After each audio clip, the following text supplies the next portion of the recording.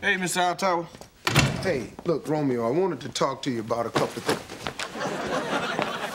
That's it, man. That's it. What? Look, man, how many times have I told you not to leave your stuff laying around in the middle of the floor in this apartment? I don't know. About as many times as you told me to clean the kitchen, which I did, or clean my room, which I did, or to come home and do my homework, which is what I'm doing right now.